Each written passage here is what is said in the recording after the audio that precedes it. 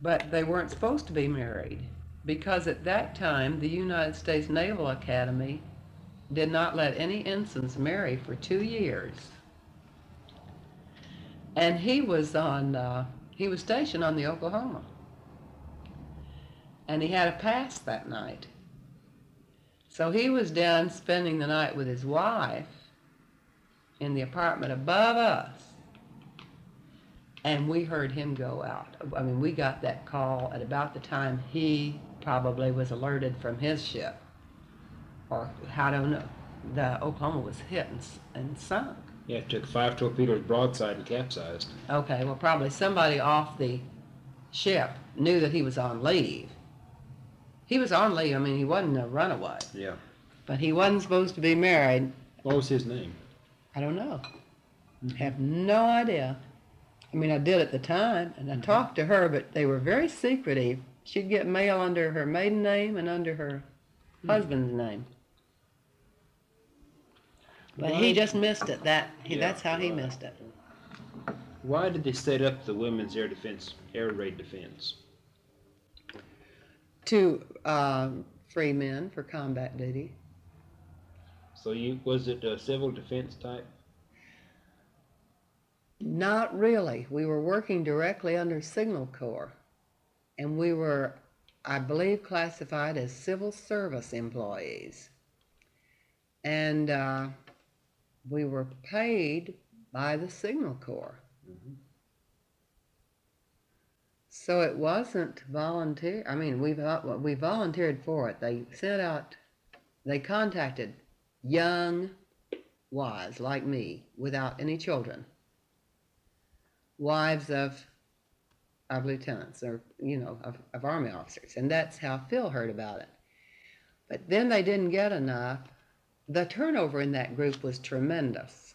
I think in all, at the end, from the beginning of the war until the end, that there were more than 500 women who served in the group. And actually, we'd started out with a group of 80. I would be one of the original members.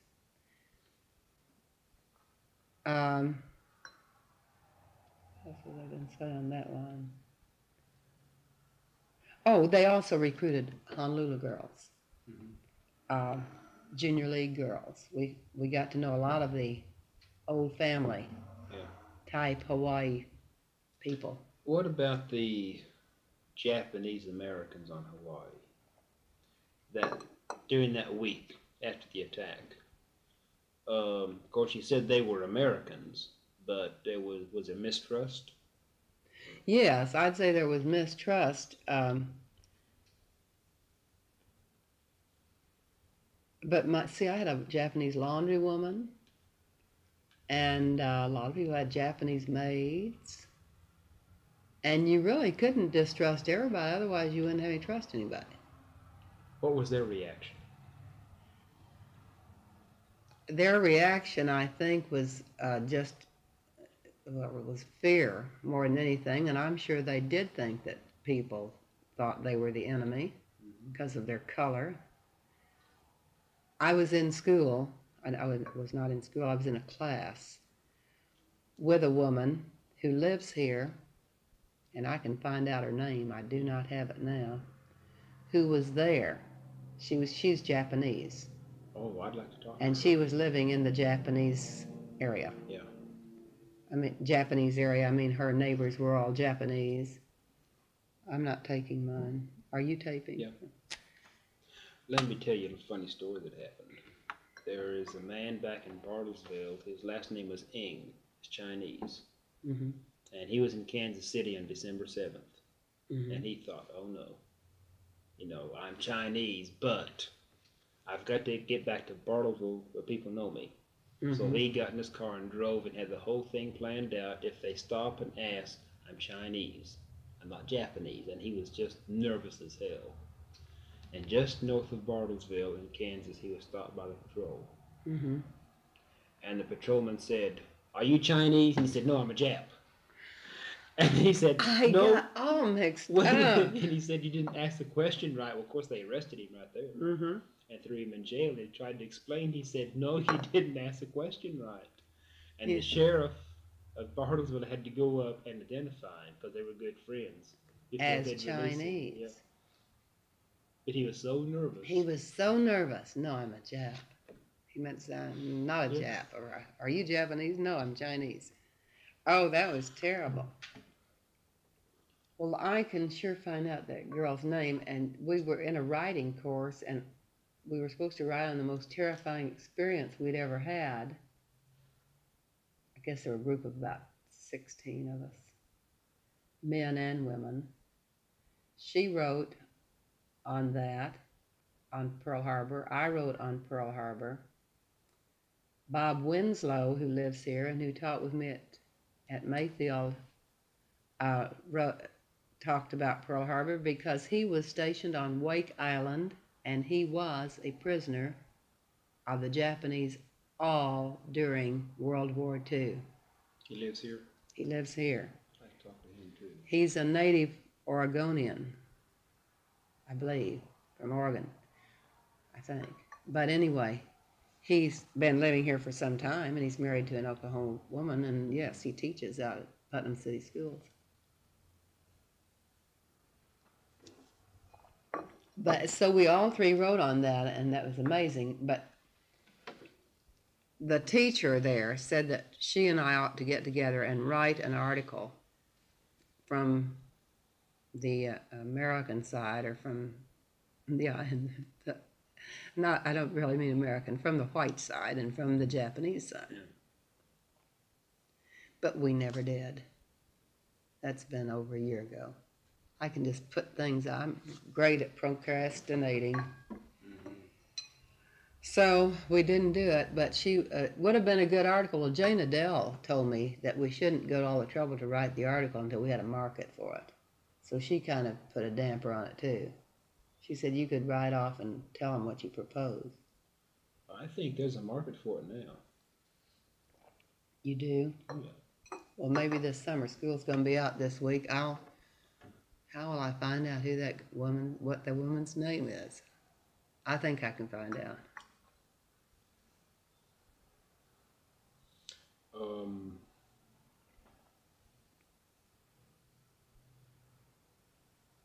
How long were you in the woman's air raid defense? Okay.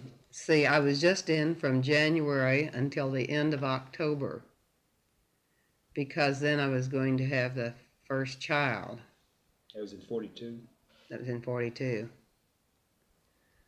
So both those children were born there. And then I kind of think they'd forgotten about me, or why bother with her, you know. And I'd lived there long enough, and I felt like a resident. I really did. So I'd think that they just didn't know what to do with me. Mm-hmm. So I was safe, and we had 4.5 years there.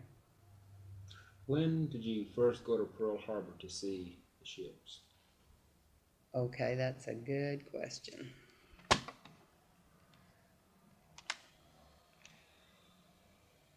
My first time back out to Pearl Harbor after the 7th was probably when Phil's brother, H.V. Bird, came through the islands, and he stopped over there. He was on his way to the Pacific, and it was right after the battleship Missouri had been built. See, all during that time, the United States was trying to get Navy back together. So when H.V. Bird came through, he was gunnery officer on the Missouri. And it was in early February, maybe late January of 1945. See, I didn't get to go out there at all. There wasn't any reason. You had to have business to go out there. But Phil's brother wanted us to come out and have dinner on board the battleship Missouri. So I got to go out there, and Phil, I think, sent an Army car up for me, and I went in through the gates at Pearl Harbor, and they stopped and wanted to know who I was and where I was going. And I said, I'm Mrs. Bird, Captain Bird's wife. A captain in the Navy and captain in the Army are quite far apart. Captain in the Navy is real high up. Captain in the Army is about third rank above nothing. So they just said, okay, go right on. So I was supposed to meet Phil and his brother at the Officers Club on Ford Island. I remember that. And somehow we had trouble. Yeah, at Ford Island, and in order to get to Ford Island, you have to get in a barge. So they drove me up to this little place, and I was supposed to go in the Admiral's barge. I think they knew that. But here I was, a very pregnant woman, getting into the Admiral's barge to go out to the battleship Missouri, and those sailors really didn't know how to take me. They said, oh, I hope you're not going to have the baby on this boat. One of them said that. I said, no, I'm not. Then we got on the battleship Missouri, we had dinner, and then I climbed all over that thing. I went up in the gunnery deal, and it was wonderful, the experience of being on a battleship during wartime. And then later, I don't know if you know or not, but their surrender was signed on the Missouri. They're in Tokyo Bay. And Phil's brother was in charge of the ceremony, in charge of the formalities and all. He was the one who told Joe where to stand and MacArthur where to stand and all these people. And there's been something written up about that, too, in the paper. Yeah, I mean, talking about long time ago.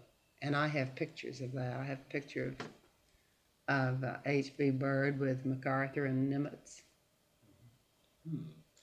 Was there still much wreckage at Pearl Harbor when you went there?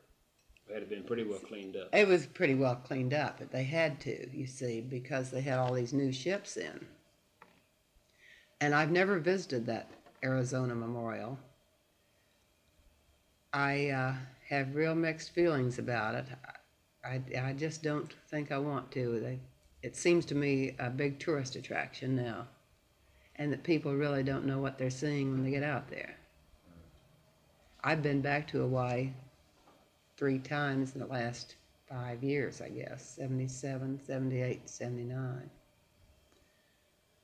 And I have good friends over there still, but I don't think they've been over to see the Arizona Memorial either. I've seen it from above. I've gotten a good look at it from the shopping center up above Pearl Harbor. But at that time when I went out to Pearl, it was all pretty well. It was real organized. Yeah. Very much.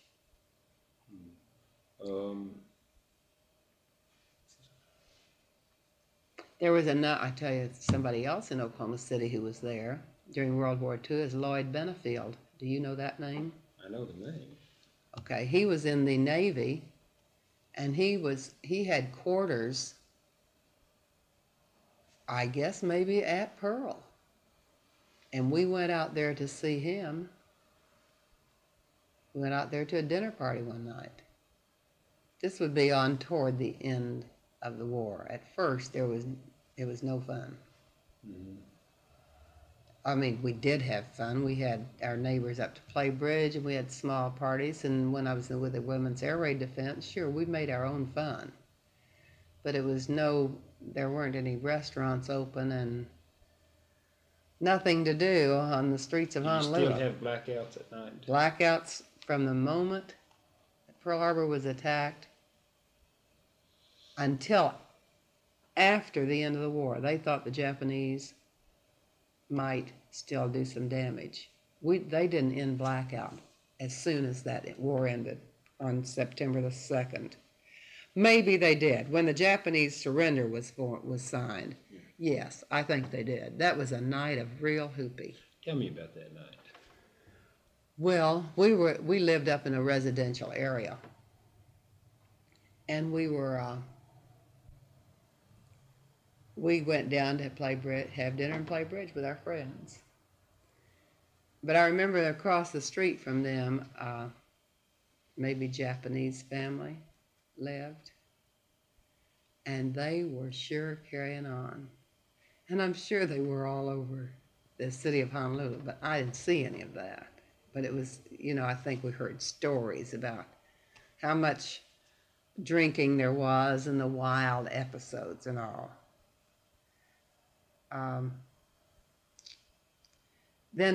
After that, see, that was September 2nd, the night the surrender was signed.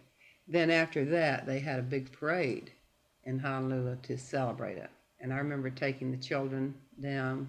The children then were 2.5 and 6 or 7 months old. We wanted to be sure and have them there so that they'd remember it. Of course they didn't, but we thought it was very important for them to go. And we went and parked someplace and watched all the, I don't know if we had tanks rolling through the streets or not, but I remember the airplanes flying over, just waves of them. It's just thrilling as it could be. We finally had won the war.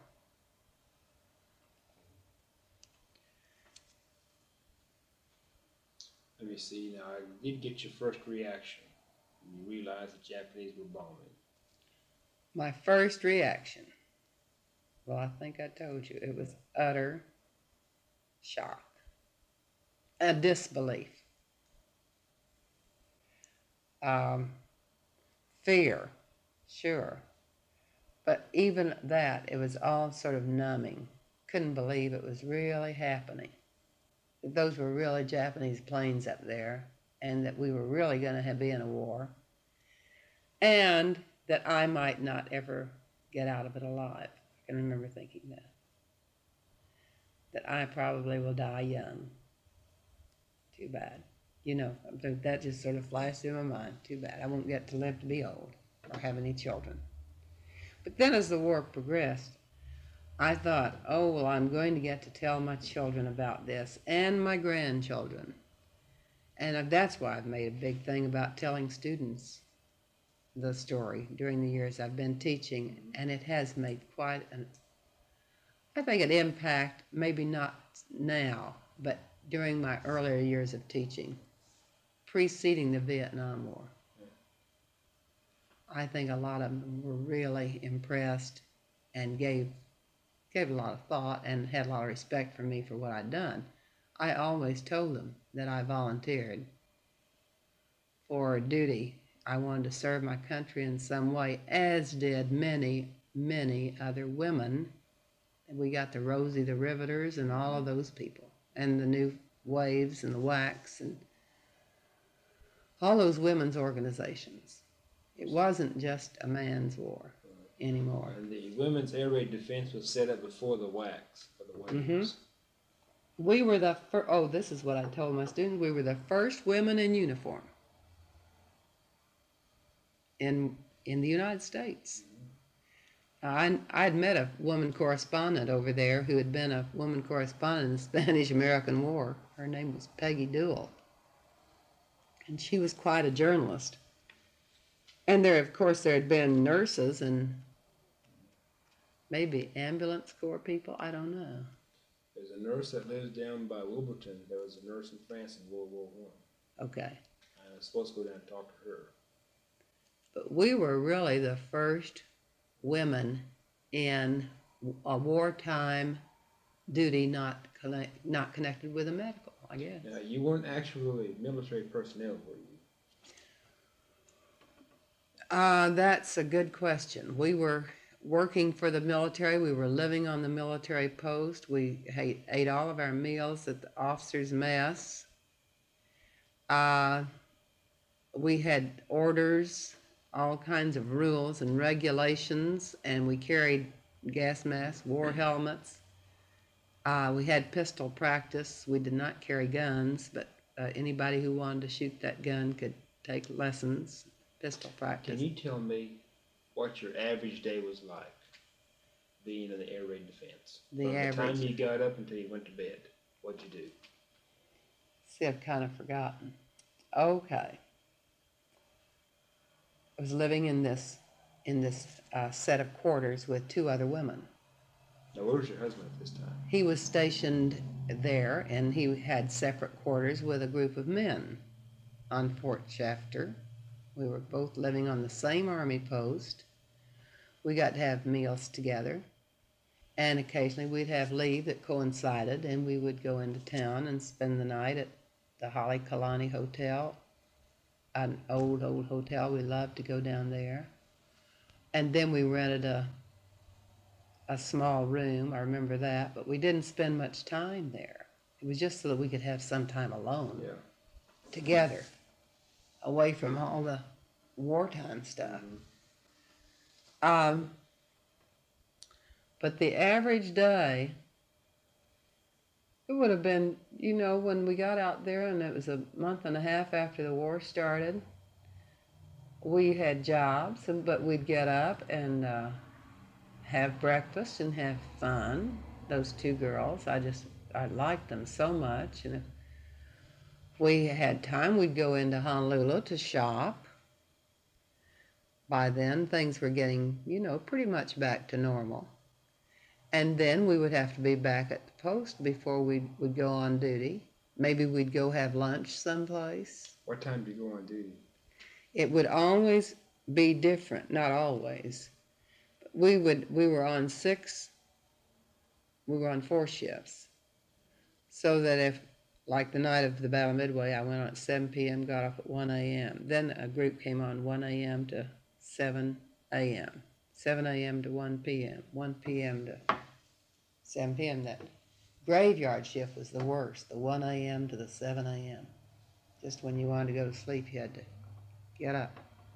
We went to sleep early. If we were, let's say we were going to be on that graveyard shift, we would have come back and we would have had an early supper and we would have gone to bed probably at 7 or 8 o'clock to get a few hours sleep. And we would get up then and get dressed and get out of there with our helmets and our uniforms on. But we had a lot of fun too, Whenever we get together, we can remember all the funny things we did, like what? Somebody gave us a privilege of a beach house over on the other side of the island, and we had a station wagon assigned to the Women's Air Raid Defense, and if a group of girls wanted to go get in that station wagon and go over to the other side of the island for the day, that was fine. We could do that.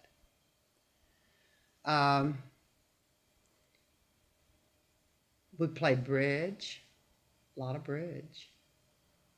And we were all young marrieds, and we were learning to cook. We had a kitchen in our quarters. We could cook if we wanted to and have our husbands, if they could get away, if they could come. Were all 3 girls married? Mm-hmm. All 3 girls were married. How come you didn't live together with your husbands? Because that was a no-no. The husbands had to be on duty. Like Ruth Sykes' husband was stationed way up in Kalihi Valley. He had he was in the field artillery, and they had a gun up there some way. And he had to stay there at that place all by himself with about 3 enlisted men. I think he was the only officer. I could be telling this wrong. But he was up there, and she'd go up there to see him and stay. They just took over a civilian house. He had a nice house, and we used to go up there too to see them and maybe have dinner. Beautiful surroundings up there. Hawaii is so pretty, and at that time it was even prettier because the lush growth of vegetation and not flowers, foliage, birds, and everything. They didn't have all that many people. They didn't have that many buildings. So that took care of her husband, and then June's husband was out at Schofield. And when he got orders to go on farther in the Pacific, then she came home. I believe she came home about the time I left to have my first child. But it was all kind of a temporary setup. So they wouldn't let anybody live together. I mean, if we'd rented a house, we couldn't sign a lease. We couldn't say we were going to be there for 2 months because we might not be. I was reading through a letter that I wrote home and said, if I get to stay here and have the baby, you know, if. There was no assurance that we were going to be there. So that was why we didn't live with the husbands. And then Ruth was lucky because Red had that house up there that whenever she could get off and go up there, and she'd bake a pie or something and try to be homemaker type with him. But, and Phil was living with those 3 other men, or maybe 4, in a big set of quarters at Fort Shafter. And we couldn't have men in our quarters after 10 o'clock at night, something like that. That was regulations. No matter if they were the husbands, they could not be there. They had to be gone. I think occasionally, not very often, I'd spend the night with Phil, maybe down at that set of quarters where he lived. But I thought that I was intruding on their little deal because there were 3 other men there. But it was quite an experience, Joe. Anything else? I don't know if you've gotten the picture or not. Mm-hmm. Like I know all about it, but you don't. The photographs you have. Oh, okay. We had some pictures made, he and I both. I mean, in uniform, because I want everybody to see that I really was in a uniform. And what are the wings for? Okay, that was because we all wore those. That said WARD on it, Women's Air Raid Defense. See, we were really protecting the islands from air attack. That was our main business by doing all the plotting of these flights of planes. Mm-hmm. And then that's my dress uniform, and here is my little me with my cap on, and it has little wings too. Then when I got to be a supervisor, I got to wear bars on my shoulder. I think maybe I have bars on there. No, you can't see. I'm not sure, but I did.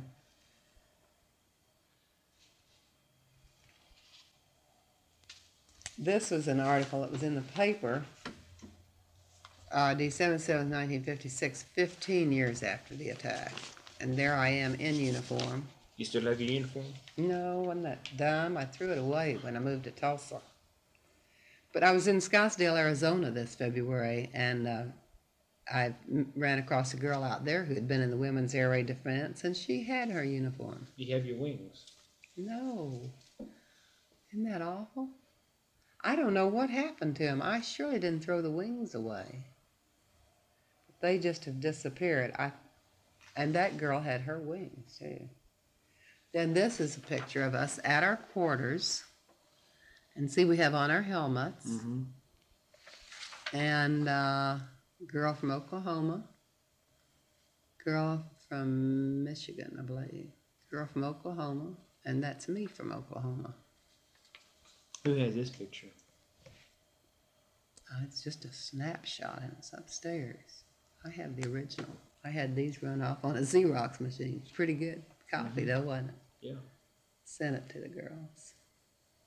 I think I have the negative. Yeah, I believe I had the negative. I had the negative made from that picture. Would you let us make some copies of these photographs for the archives? Mm-hmm. Surely. Then, see, here's one of our newsletters. Not newsletters, it's a newspaper. And the title of the paper was Drawn and Quartered, which is kind of a play on words because we were quartered right there at Shafter. Notice the price of our little paper. 5 cents. 5 cents. And then here's another one. Volume I mean, that was number 2, and that's number 7. I don't know how many issues they did of that. Those are the only 2 I have. At that time, I just didn't see any point in keeping all that stuff.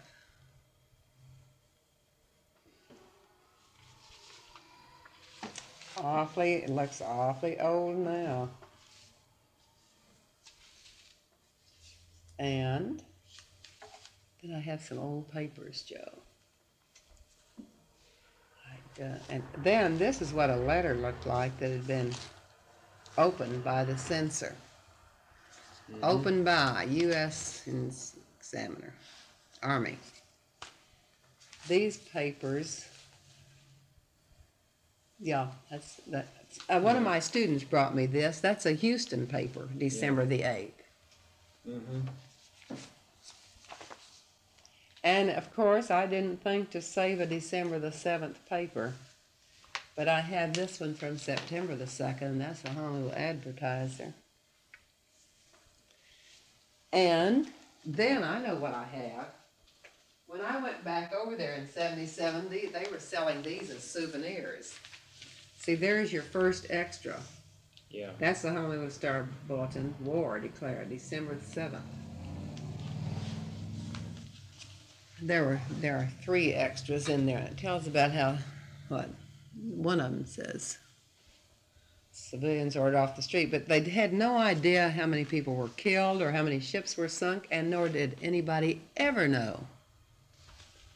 Yeah. No one ever knew. And the people on the mainland didn't know either. Because of the strict censorship that went in. And as I said, we were expecting the Japs to come back any time, and especially if they had known that our ships were all sunk. Mm-hmm. No, the Admiral Yamamoto was in charge of that, and he was going after the aircraft carriers. And he'd gotten the battleships, and he wanted the He didn't want the battleships. He wanted the aircraft carriers. He wanted the aircraft carriers. They were all out. And they weren't there. Mm-hmm. And I think it was in the movie Tora, when he realized the aircraft carriers weren't there, he knew that they were in trouble. That they were in trouble. Yeah. That there'd be retaliation. I think he mentioned something that the dragon has been loosed. I think that was his comment too. Yeah, well, we've got a lot of old stuff. See, I don't know what to do with it. Here's the one. Is that the one you... How long that went on. The governor, Poindexter, was relieved and replaced by a military officer. Provost Marshal. Who was the military governor? I don't know. That's surely in the record someplace. Yeah, that's interesting. Mm-hmm. The schools were all closed. The banks were closed. No school during the war in Hawaii? On Oahu, the island where Honolulu was, Pearl Harbor and all that. The schools were closed. I do not know how long. Not for the duration, I'm sure. But maybe that first year, I don't know. Maybe they started them up again at the end of January. As I said, things were pretty much back to normal. But I remember going down to Honolulu to the Liberty House department store on the day of the Battle of Midway, June 4th. And there was hardly anybody downtown. And I had gone down to receive some instructions in a rug I was knitting, or crocheting. I'd started doing some handwork. We were all trying to think up things to do to pass the time. And I went up there, and there wasn't anybody up there in that department. And the woman said to me, "Aren't you afraid to be out?" And I said, "Well, no." And she said, "Well, the Japanese are heading toward Midway." So you see, we did have that much information. And I said, "Well, I'm going to go back home pretty soon." I think that Bible verse that I read to you, that was the only way that I could survive. That I could not be afraid. Midway is in the northern Hawaiian chain. No, it's a separate chain, Okay. Joe. The Hawaiian Islands are composed of five or seven, but five mainly. Then Midway is halfway between Hawaii and Japan. Okay. It's just right out there in the middle. And Japanese intended to take Midway so that they would have a launching place to get Hawaii or the mainland. I've read different things that they were really not interested in taking Hawaii, they were interested in getting California. I would think still they would have wanted to knock out Pearl Harbor. They probably would have loved to have occupied Hawaii. But anyway, the Battle of Midway was the turning point of the war in the Pacific because we sank their ships this time. And those B-17s that flew out there from Hawaii and back with just enough gasoline to do that turned the war around. A great morale boost to everybody. Now, did you have news of the Battle of Midway, how the battle was going? No. No, we just could see that those planes were going out and coming back. Then I think we had news the next day. But that night that I was on, no, we just knew that they were going out and coming back. But then I believe they did say, yeah, how many of the Japanese ships we'd sunk, all that. Did you know? You knew something was going on. Yes. But did you know the Battle of Midway was going on at the time? Or? Yes. At the time I was on that plotting board, we sure did. We knew the Japanese were trying to take Midway. And there's another man here in Oklahoma City who was in that Battle of Midway. He was on a PT boat, and his name is Gene Everett. He was a lieutenant, I guess, in the Navy. But he was on a PT boat and had a front line seat of that battle. Do you have his phone number? Or? I can tell you, I get in touch with him. They're a prominent family in Oklahoma City, and we spent a lot of time with him. We had a little Oklahoma group over there. Mr. Everett from Mississippi? It's his son, Okay, Harvey Everett's son, Gene I. Everett. You have? Mm-hmm. Yeah, he's quite civic-minded. Does a lot of things. Then another Oklahoman who was a prisoner is Judge William A. Berry. You know him? Yes. He was captured by the Japanese in the Philippines. He was a survivor of that awful march. March of Bata. The Batanda. Yeah, Bill was, I believe, in that. He was, maybe he wasn't. Maybe he was just captured on Corregidor. But he had come through Honolulu in early October, and we had said goodbye to him when we took him down to the boat to go on to the Philippines. And I remember what an eerie feeling that was. That boat left about 7 at night, and wives were down there kissing their husbands goodbye, and I thought, oh, that's just terrible. And they were crying. And I felt real bad about Bill Berry going with them, but on that gloomy mission it looked like. And I don't think he was too thrilled about it either. It was just so much farther away from home than we were. And at that time, war clouds were forming. In the fall of 40.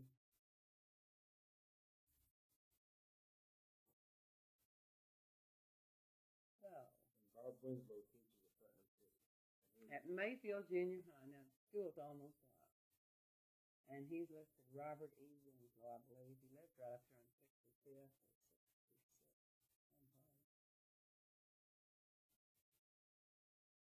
66. He teaches at Mayfield. Mayfield Junior High. That's where I taught the last 2 years. And he was a prisoner all through the war. Mm-hmm. Yes, he was. Matter of fact, there was a little thing in the paper this fall, in that Sunday section, that magazine section, about 3 POWs, and they interviewed, Bob's picture was there, but they didn't interview him.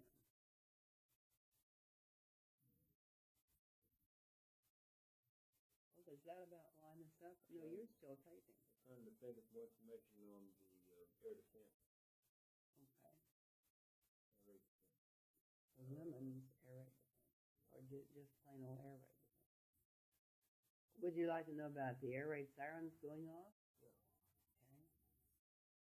Okay. I think that we had, I don't know how many, but we were always concerned about Japanese planes coming back because they'd done it once, right? So anytime an air raid, I guess whenever they got something that really looked serious on that plotting board, they'd sound an air raid warning, an air raid alert, an air raid siren.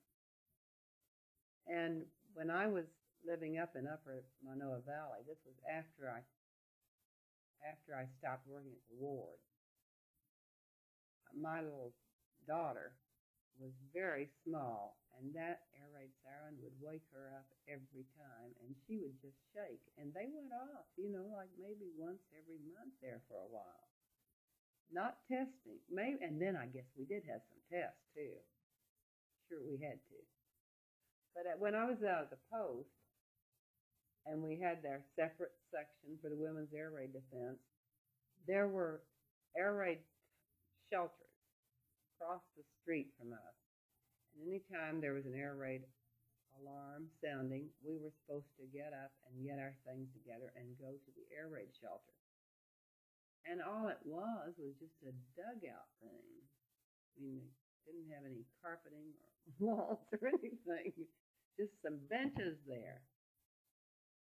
And I remember saying, I don't want to go. I would rather take my chances out here rather than be stung by a scorpion in one of those air raid shelters. Because there were lots of scorpions and rats and things on the island. But yes, the air raids, we did have air raid alerts, air raid warnings.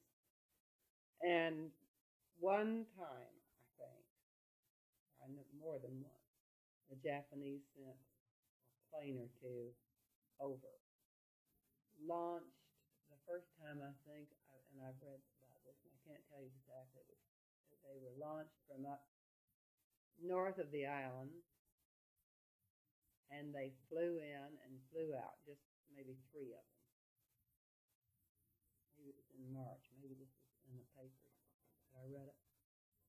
But then another time, much later, after things were kind of settled down, I remember air raid alarm sounding in the middle of the night, and went out, and I could see that plane up there. I think it dropped a bomb on an open, they found it, it didn't hit anything.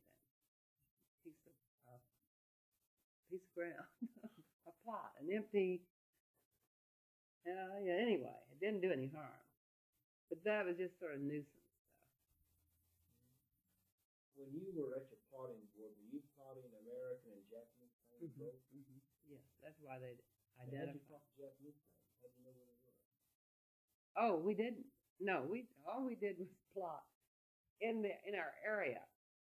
But I think that they did pick up these. Now, I'm talking off the top of my head. I'm not sure. I think that time that 3 of them came in, that they picked them up.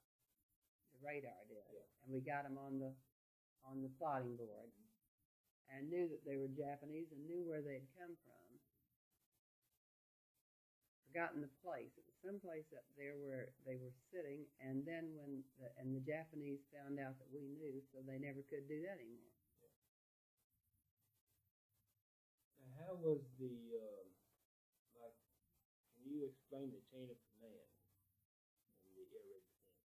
The women's air raid defense? Yeah. Like, did you have women officers? Did you have men officers? We had women officers. Women officers. Now, the lowest rank was, well, it wouldn't be a private, I guess, but... No, we really didn't go so much on rank. Let me look and see what that lady was called. She was a Honolulu woman. There were 2 Honolulu women who headed this up, and they were older women, like they were probably 40. And then the rest of us were young, 20s, 30s. But Mrs. Erdman and can't think of Gwen's last name, were supervisor and assistant supervisor. And they went home to their husbands every night and left us all out there plotting. They didn't have anything to do with the plotting stuff. They were just the supervisors of this deal. Oh, I don't know what I can do that. I misplaced it. There you got it. Oh. Okay. I don't think that we really call it, I don't think, yeah, Mrs. Harold Erdman was senior supervisor. And Mrs. Gwendolyn Williams was probably, I think she was higher up than Mrs. Erdman. Who was the top official? Who was the commanding officer? You mean in charge of all of us? That would be a signal corps. Okay. We had a man who was in charge of us. That's what you're trying to get. Okay, yes, Lieutenant Colonel Larry Tyndall, Mrs. Williams, Mrs. Erdman, Miss Carpenter, Captain Conkle, and Rachel Ream. They were the supervisors. Let's see, we have a lieutenant colonel in the Signal Corps, and we have a captain, and these women working with him. And then they would talk to us. The men officers would talk to us a lot of times about our sloppy dress, and we weren't supposed to go out of the house without having a hat on or something, you know. And brown shoes always, no white shoes or black shoes. And yeah, they kept telling us that. And for goodness sake, they said, do not discuss your job with anyone. The walls have ears. Don't have too much to drink and start talking.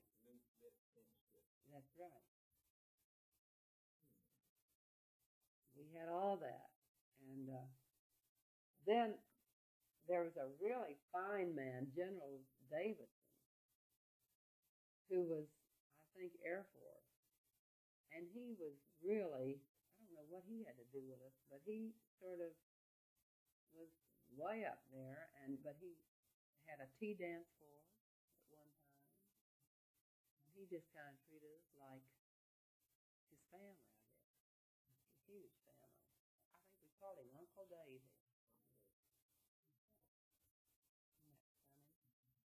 Can you tell me what rationing was like in Hawaii? We didn't have much. You didn't have much? No, we either had stuff from the mainland or else we didn't. Like there was plenty of fresh vegetables, fresh fruit, right? Then the Army commissary got canned goods and all that. And they got coffee, and I think the sugar was grown on Hawaii, but it was sent back to mainland to be packaged at that time, and maybe still is. Now, were your vegetables grown there in Hawaii? Vegetables, yes. Mm-hmm. We didn't have any rationing that I can remember except gasoline rationing. That was just terrible. Where did the gasoline come from? Was it refined in Hawaii? Or? No, everything came over. That island is not sufficient. We had self-sufficient. Were there ever any trouble with the Japanese sinking ships between California and Hawaii? I don't believe they ever did. Submarines were sighted, I think. And I'm sure that our ships patrol the waters for submarines and all, and what do you call those big things that blow up ships? Mines. Minesweepers. We had minesweepers. But I don't believe they ever did much damage to our supplies. I was reading one letter I wrote home that I knew that Mother was going to miss the coffee rationing. I mean, miss the coffee, that we read about the coffee rationing. And we were going to start drinking Kona coffee, which was grown in Hawaii. And that is one of the best coffees ever made. If you go to a store and you can find Kona coffee, it's a lot more expensive than you might buy. But we didn't have too much. The meat was scarce. We didn't get much meat. And I think I know what else was lacking. Liquor was lacking. That was gross. But that didn't bother. Didn't use that much. Now, these letters, Those were sent home, and that isn't also good. Here's one that still got meat on it. now, is there anything personal in these letters? No. I'd like to make Jeff copy. You would?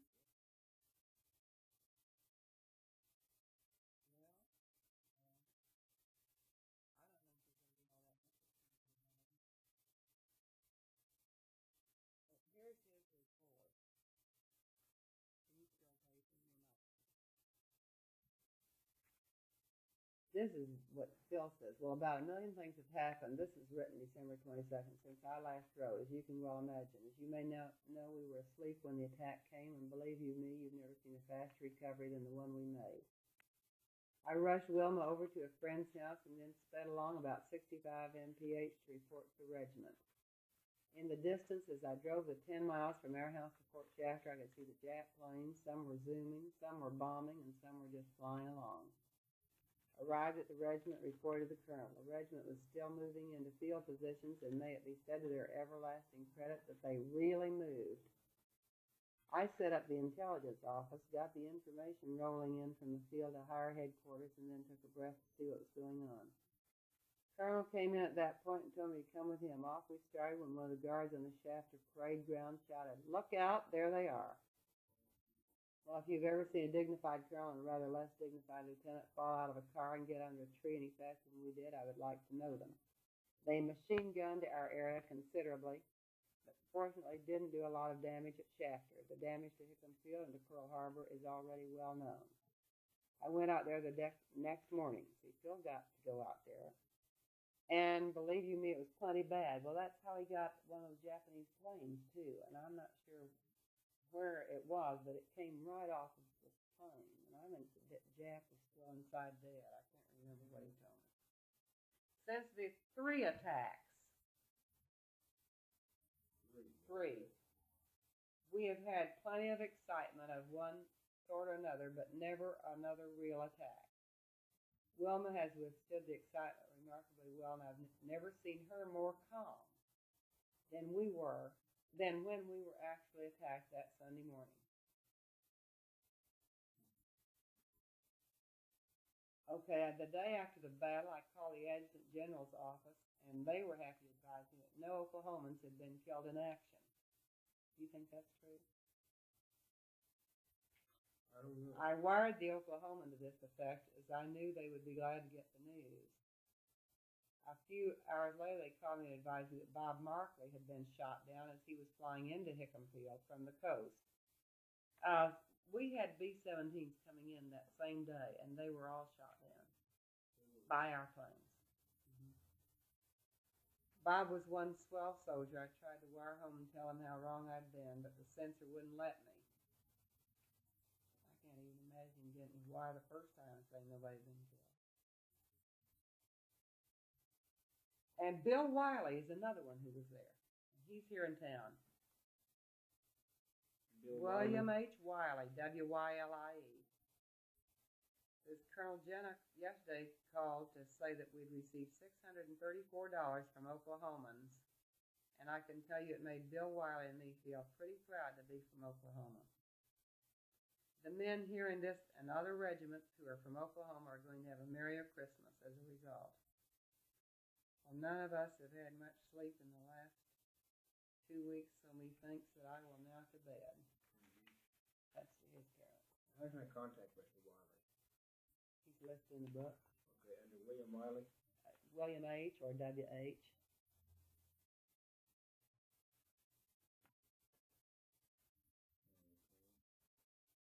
This victory book is Isn't that interesting? Yeah, that's about what women did.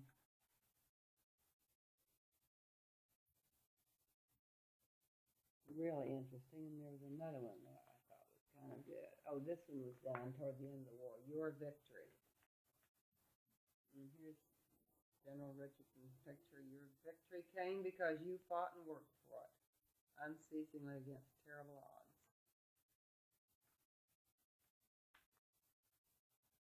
This is a good. Do you think Roosevelt knew about Pearl Harbor? I don't think so, Joe. I mean, whenever anybody asks me that, I just say, oh, I really don't know. I don't see what was I reading the other day? Why would he have thought that would be good to get rid of our battleships? You know, he would have been crazy. Mm-hmm. And Pearl Harbor, where our fleet was in the Pacific. No, I think that the communications were slow. Now, you've read this, that by the time they knew the Japanese were going to attack Pearl Harbor, and they broke that code, but there was no way to get the word to Short and Kimmel that fast. I don't understand that. I think they received a telegram that morning after the Japanese had already attacked. Wasn't this in Tora Tora?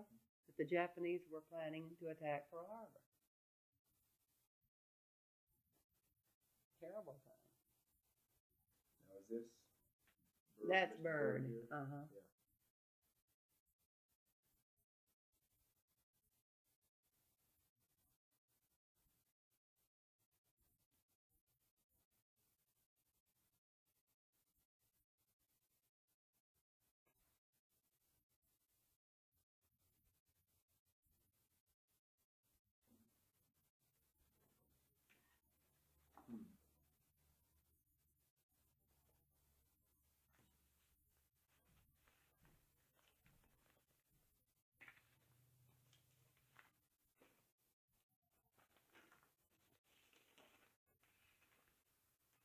Something about that, about what were you saying, about the aircraft carriers and the Yorktown and dragging it out. Yeah.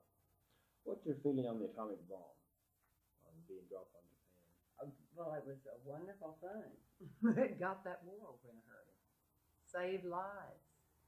Yeah, and the Germans were so close to that. I was reading that too, that they were just 6 months behind us on this. If we hadn't dropped it, they would have. Don't you think they would have? I've heard too.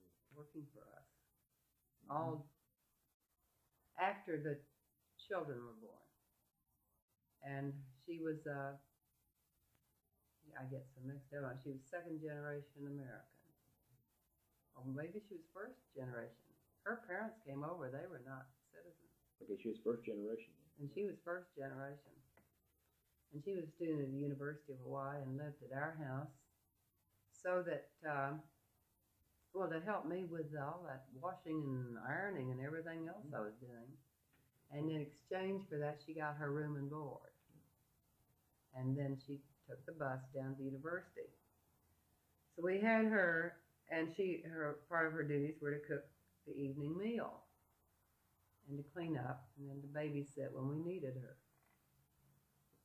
One night, a boy from Oklahoma City that I'd known all my life called, and he had been on the Doolittle expedition. Mm-hmm. And he was down there at the Royal Hotel, at the Moana.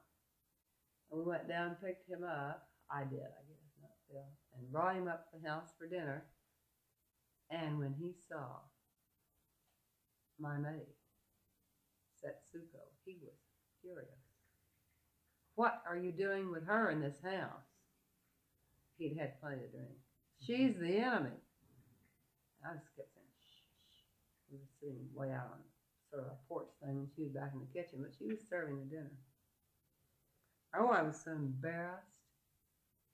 He was pretty obnoxious about the whole thing. And I guess they'd just been trained to be. No. Is he still living here in Oklahoma City? No. What happened? Well, I know what happened to him. He died, but he died young of a brain hemorrhage in the middle of the night, I think, or a heart attack. I believe he was living in Wichita, Kansas. His name was Bill Cruz. That just came to me. But there were a lot of people who, just didn't, who were so surprised and who still are so surprised to see all the Orientals living in Hawaii. And since the war, Japanese have bought so much property there. They own just about the whole island now. They didn't have to take it. They bought it. Yeah.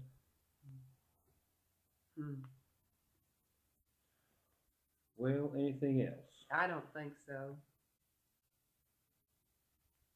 I don't think so. Did we talk about the barbed wire fences around the island? No. As I started making some notes on Sunday, and then I went back.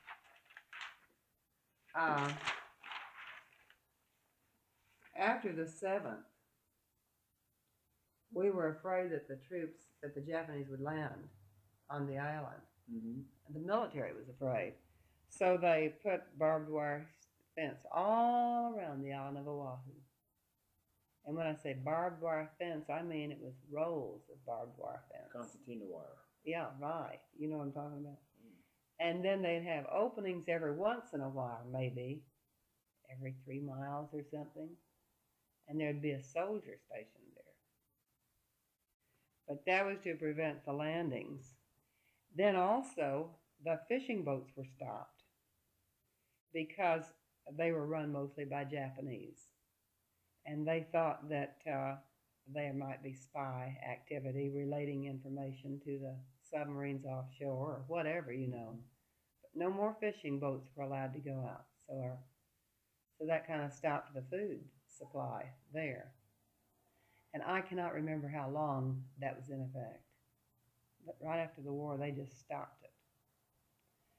And I've already mentioned blackout and curfew.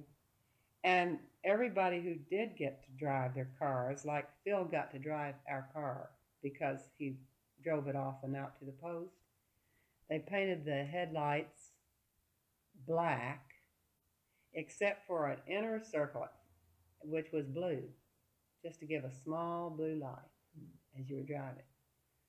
I think that's right. I was reading one of the papers that said that everybody was ordered to paint their headlights blue. But I think it was just a small circle and that headlight, because those headlights at that time were pretty good size. And we were all to carry flashlights. I think I've mentioned that. And for home entertainment, we read lots of books. Lots of reading. So that about finishes what I had thought of. Oh, did I tell this little story that our work was so top secret and we had lectures on the importance of the secrecy. But one time I was walking out of the officers' club and General Emmons, I think he was a lieutenant general, and I think he was high up in the Air Force, stopped me and said, "Pardon me, young lady, but what are you doing? What is your job?" I had on my uniform. And I said, "Oh, I'm sorry, General Emmons, I can't tell you. It's a military secret." He just nodded and he said, "Good," and walked on. So I don't know if he even knew what we were doing. I bet he found out. Yeah. But we were not allowed to say women's air raid defense. We were not allowed to say anything like that. Keep your mouths closed. So I guess that's it again, unless I think of something else. Well, thank you.